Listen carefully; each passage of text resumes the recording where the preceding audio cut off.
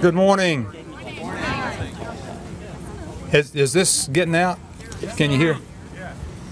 Thank you so much for being here. I'm John Curran, the CEO of Alamance Regional, and thank you for joining us here for a great day for Alamance Regional, for our community, for our cancer team, and for the patients that we're privileged to serve and the community that we're privileged to care for. You know, we have a lot of great days at Alamance Regional, but our best days are the days that something really meaningful and great happens to a person whose life we were privileged to touch. And that was reminded to me in a very meaningful way 2 mornings ago. I was walking in from the parking lot into the hospital, and I heard a voice from across the parking lot say, John, wait a minute, could I have a word with you? And my first thought was, oh my goodness, what have I done this time? But it happened to be a friend from the community, a gentleman that I'd had the opportunity to work on some community projects with from time to time. And he said, I just wanted to tell you, today I'm having my last treatment at your cancer center. And I wanted to tell you what an awesome team you have there, and what an experience, what a great experience my treatment was. He said, I never thought that this would happen to me. I always thought that cancer was something that happened to other people. But then I got my diagnosis, and then I got to become aware of the great services for people dealing with cancer here in Burlington. And I just wanted to tell you I'm grateful, and I wanted to pass that along to you and hope that you will recognize the team that has made such a difference for me. That's a great day at Alamance Regional. And he said, you know, you've got so many talented people, so many compassionate people. When that new cancer center opens, it's going to be absolutely marvelous, because you're going to have the facilities to match the people and the technology. My thoughts exactly.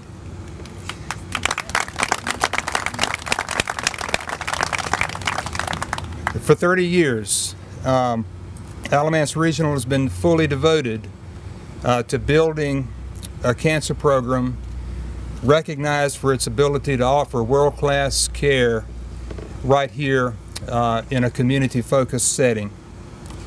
Our cancer center team has succeeded in doing just that.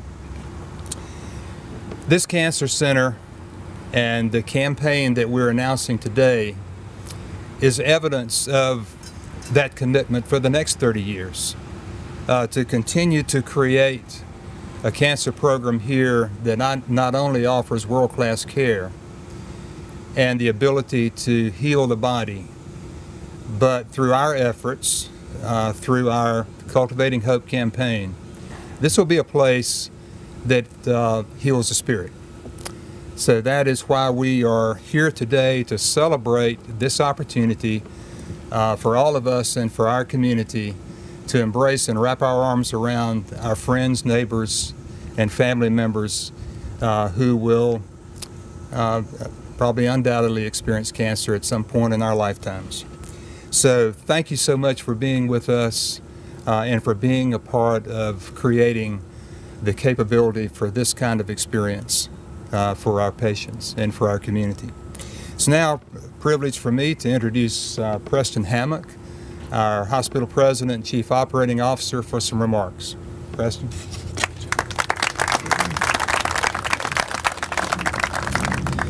Good morning. Thank you again for joining us on what is truly, in my opinion, a very exciting day for cancer care here in this community in Alamance County. Those of you who were with us on the groundbreaking, which I just want to point out was not that long ago, heard us talk about how we feel we have an excellent clinical program in our cancer program here. We have been certified with commendation by the American College of Surgeons Commission on Cancer as a comprehensive community cancer program, and that's based on the excellent outcomes that we provide here. And we were excited because this building now enables us to further augment what we can provide and enhance those outcomes as we move into the future, and how cancer care also moves into the future. So to that end, we've had our teams of clinical experts really actively working on what aspects need to be in this building and in this environment to do just that. And so we talked about how you will see elements in this new building that fall in line with that goal. There's a new linear accelerator that enables us to stay at the top of the game in terms of top shelf service in our radiation therapy program. We also are going to have additional chemotherapy treatment bays that enable a setting for community fostering so that many patients can sit together and build relationships while they receive treatment, but also allows us to provide private and semi-private space for our patients and their families and caregivers if that's more appropriate for them specifically. You'll also find additional exam rooms that enable us to further continue partnering with our local tertiary and academic centers to bring highly specialized cancer care and cancer specialists here to our community where it's appropriate. And that enables us to continue to evolve and adapt to the changing needs of our patients in our community. But that group also recognized that cancer care really is evolving and changing, and elements of the support structure and survivorship play significant roles in the care of each and every one of our patients. So there's been elements in our facility here that have attempted to address that. There's a support space, there's community meeting rooms, there's additional family waiting rooms that really attempt to try and foster that spirit of support that many of us who have had loved ones that go through a cancer diagnosis know that is truly so important. And today we are now talking about another opportunity to further enhance that. And that's when we talk about a potential healing garden that can represent the space adjacent to this fine new facility which I've described. I think we all understand personally how some nice, well-crafted outdoor space can serve to handle stress, to handle difficult situations, and just to provide in some elements a way of escape of how we can deal with the different challenging times in our own lives. It's also good to know that research studies have confirmed this, studies actually showing the fact that views of and time in outdoor settings can actually improve and have positive influences on healthcare outcomes. We also talk about the studies confirmed that it is a response, a natural response to stressful situations that enables us to move towards a naturally crafted environment to help our own self-care as we try to deal with those situations. So I'm excited that we have the opportunity now to cultivate an area that can provide just that here on site and adjacent to our brand new facility that's going to further the clinical care that we so long have promoted. And to me, that's a very exciting opportunity, not only now, but for our cancer care and our patients in this community well into the future.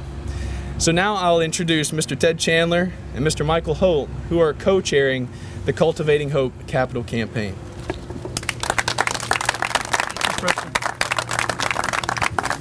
Thank you, Preston. Good morning to each and every one of you. Let's talk about the weather just a quick second. As Preston said, it was just a few short months ago that we broke ground on this center, and some of you that were here remember that it was a little chilly. Well, today's 180 degrees and it's warm.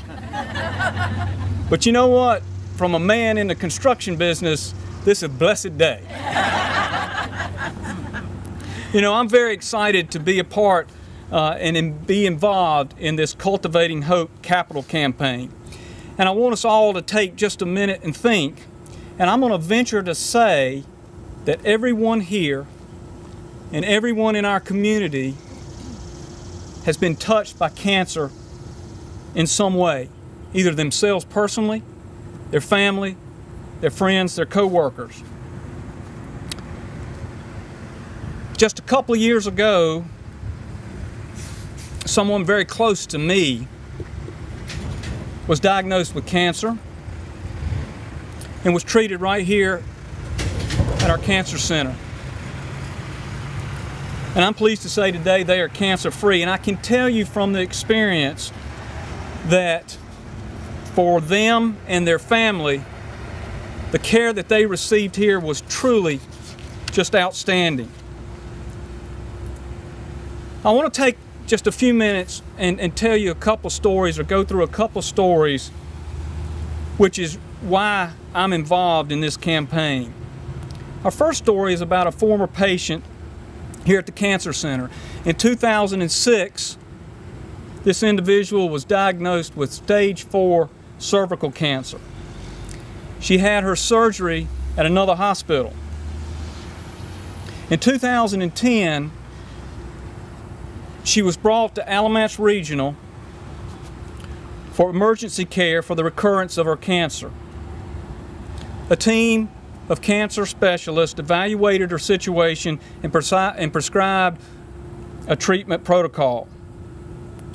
She has stated many times, and I will quote, "My experience at Alamance Regional's Cancer Center was a journey I will never forget." She looks at her diagnosis now, and I will quote again from her, as the beginning and not the end. She will never forget Dr. Finnegan telling her, "We will get through this together." You see, that is what we provide here: hope and excellent care. And today she's a mentor with our Wings to Recovery program. My next story is about a patient that went through our cancer program, is not only a survivor, but she's much stronger today than she was before having the cancer. She was a young woman without insurance. She found a lump in her breast, and through some grant funding, she was able to be seen here at our cancer center, at the Norval Breast Care Center. In addition to no insurance, this patient also had communication and transportation barriers of getting her treatment. The Cancer Center utilized numerous funds from our charitable foundation, including the Pink Ribbon Fund, to help her with a continuity of care. While being treated for cancer, our charitable foundation funds assisted her in purchasing medication and air conditioning to ease the side effects of her treatment. This patient is a survivor, as I said, but because of the funding that we have with the charitable foundation and what they were able to provide, along with the love and the special care from our nurses and doctors here at the Cancer Center, she's a much stronger person today. She continues her well visits, and she says she's been personally changed. She's a much more confident person today than she was when she learned of her diagnosis. These stories are why, when I was asked to be involved in this campaign, I said yes, absolutely. And I feel like that this is an opportunity for us to really make a difference in our community, in our hospital, and for our patients. This hospital behind us in the new Cancer Center is a tremendous asset for us in Alamance County. And our new Cancer Center will be second to none. I know many of you have had the opportunity to tour it this morning. If you haven't, I encourage you to do that after we conclude. The Cultivating Hope Capital Campaign is an opportunity for our community to come together and raise funds for special amenities that contribute to a warm, healing, and progressive atmosphere at Alamance Regional's Cancer Center. Some of the funds will be used to create, as Preston said, a beautiful healing garden, which is going to be right around the corner, and many other amenities. And what we envision is a place that cultivates hope, nurtures healing for our patient, for our visitors, and for our staff. And Preston also told you there are studies that have proved this correct. You know, for a sick person, a sick patient, a stressed family member, a tired nurse or doctor, our garden will be a temporary place of peace. You know, perhaps what it will mean, if you think about it, is the difference between a bad day and a hopeful day. Now, I'd like to take just a minute and introduce the leaders of our campaign. I'd like to start with our advisory committee, and when I call your name, if you'll just raise your hand, John Curran, of course, Coral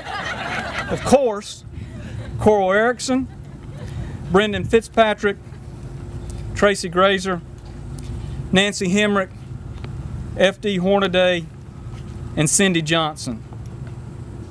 Our major gifts division will be led by Lummy Barnes and John Peterson. John, Lummy, thank you very much for your commitment to that. And our community gifts are going to be led by Brian Spangler and Ed Woodall. Brian, Ed, thank you so much.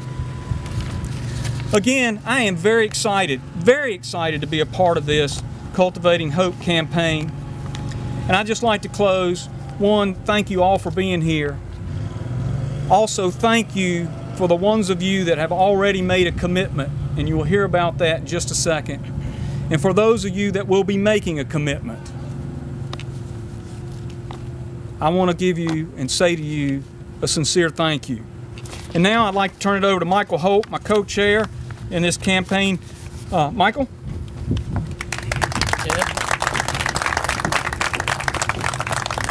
Thank you, Ted.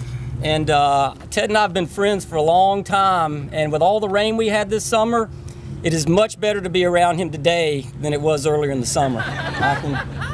My wife says that too. And Ted is correct. We did find something that John could do for the committee, as you can see right now, holding up the sign. That's my job, Michael, kind of holding things together. But seriously, I will speak far shorter than Ted. That's the great news I can tell you. I will be brief. But Ted, thank you for reminding me why I'm so excited to be co-chairing this campaign with you. I've been a lucky recipient of exceptional health care in Alamance County since I was born. On the 3rd floor of Memorial Hospital, over across from Turntine, under the care of Dr. Ed Sutton. I think I saw Bob Kernodle out of the corner of my eye. There is a little healthcare story there.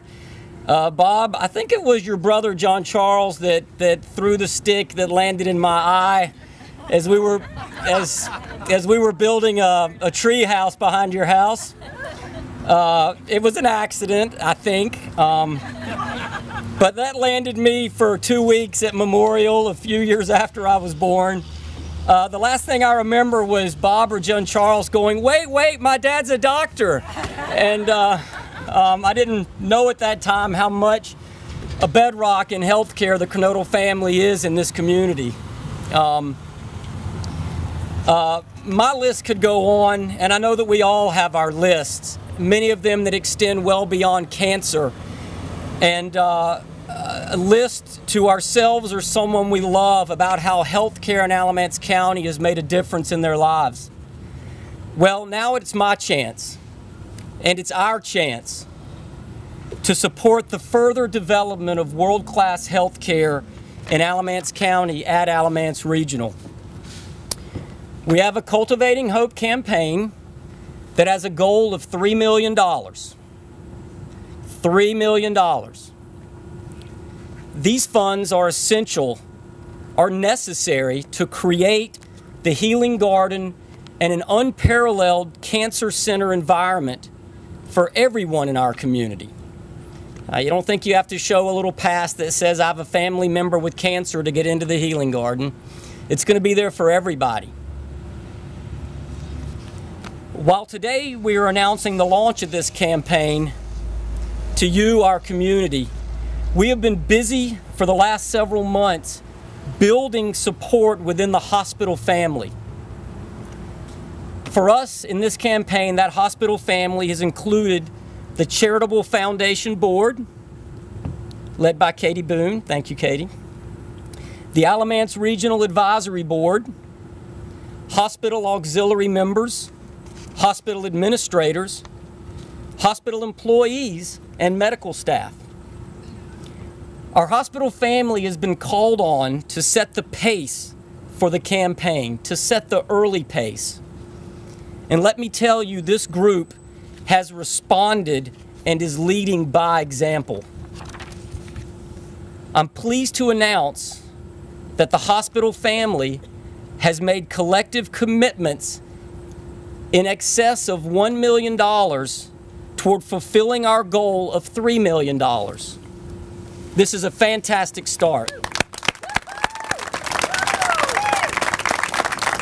This indicator should really be a few inches above $1 million because it's over $1 million. It's nice to say numbers that have lots of zeros and commas. It will now, however, take community-wide support to push us over the top. Contributions to the campaign are tax deductible, and of course we are prepared to accept your pledge to the campaign today. We have campaign information packets available that include both naming opportunities and some additional information on the campaign. Today, this next phase of our campaign starts as we push over that $3 million number. Thanks for being a part of the kickoff celebration today and bearing the heat. I invite you to share in the mission to cultivate hope by making a financial pledge to the campaign, and as importantly, well, almost as importantly, spreading the word throughout our community about our Cultivating Hope campaign.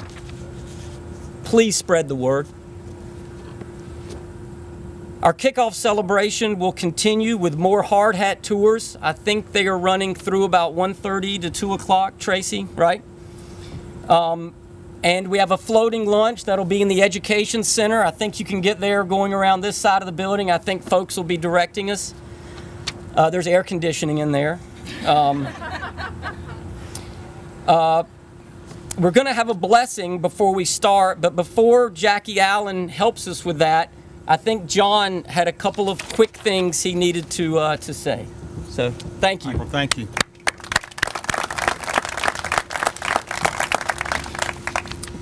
Thank you, Michael, Ted, for your leadership, and all of our campaign volunteers for being a part of this great undertaking. I had just a few acknowledgments that I wanted to make before we have our blessing and have our lunch together and further tours. First of all, I want to acknowledge Preston's and my absolutely awesome senior leadership team here at Alamance Regional, and for the sake of time, and I was holding that up because it was blowing in the wind, but actually there was some shade back there. So I'm fully aware that we need to get out of this sun.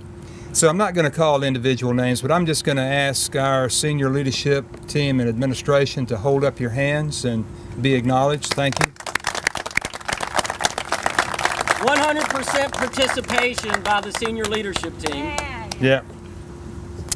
Our key directors and project team members, our Cancer Center leadership, as well as our great facilities engineering and clinical engineering teams. Please hold up your hands, be recognized.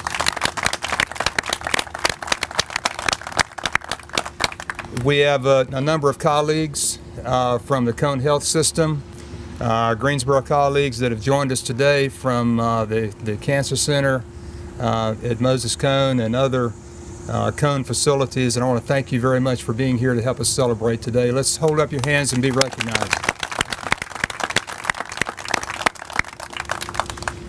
Gosh, we would not be here without the dedication of our Community Advisory Board and our hospital board led by Mr. F.D. Hornaday. So, board members, please let us see where you are.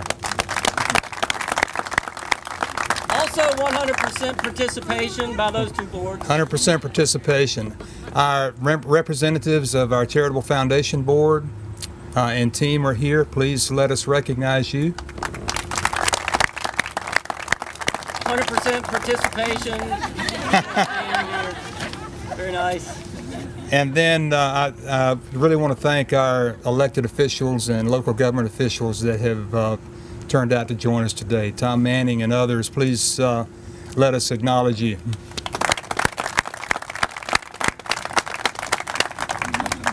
So again, thank you so much for joining us. It's a great occasion and bodes well for the future of healthcare here in our community. So at this point, I'm going to ask Chaplain Jackie Allen to come give us a blessing. Let us join our hearts and minds in prayer. Most holy and gracious God, as we sit here in the glory of your sunshine, we're reminded of the blessing of your presence. We're reminded of our call to nurture those around us who are in need, whether their need be cancer or just having a bad day. Thank you for the opportunity to come together to create a place of healing, both a building and a beautiful garden. For in a garden, we're reminded of your creation and how your creation nurtures us and sustains us and gives us life. In the building behind us, we're reminded of the creation that is in the hands of those who have built it, whether it be a nail and a hammer or a board or concrete. Each hand that brought your creative spirit to this place that has resurrected this from a void. As we walk this journey together, may we walk in your blessing. May we be ever mindful of those who are needy, of those who will be served by this place. May we keep their care foremost in our hearts. We ask this in your holy name. Amen. Amen. Thank you, Jackie. One more acknowledgement. We have a group of people who at the beginning of this process said, you know, it's a real challenge to bring this building out of the ground in less than a year, but we're committed to doing it, and we have enjoyed and been blessed by the work of a great building team with KBR, Clark Patterson Lee, and others. So they reminded us that they are able to work in the rain. Matter of fact, they're able to work night and day in the rain to bring us to where we are today, and we're proud that this project, as well as our emergency department and operative services additions, on schedule. And actually, in a couple of weeks, we're going to be celebrating beginning to see patients.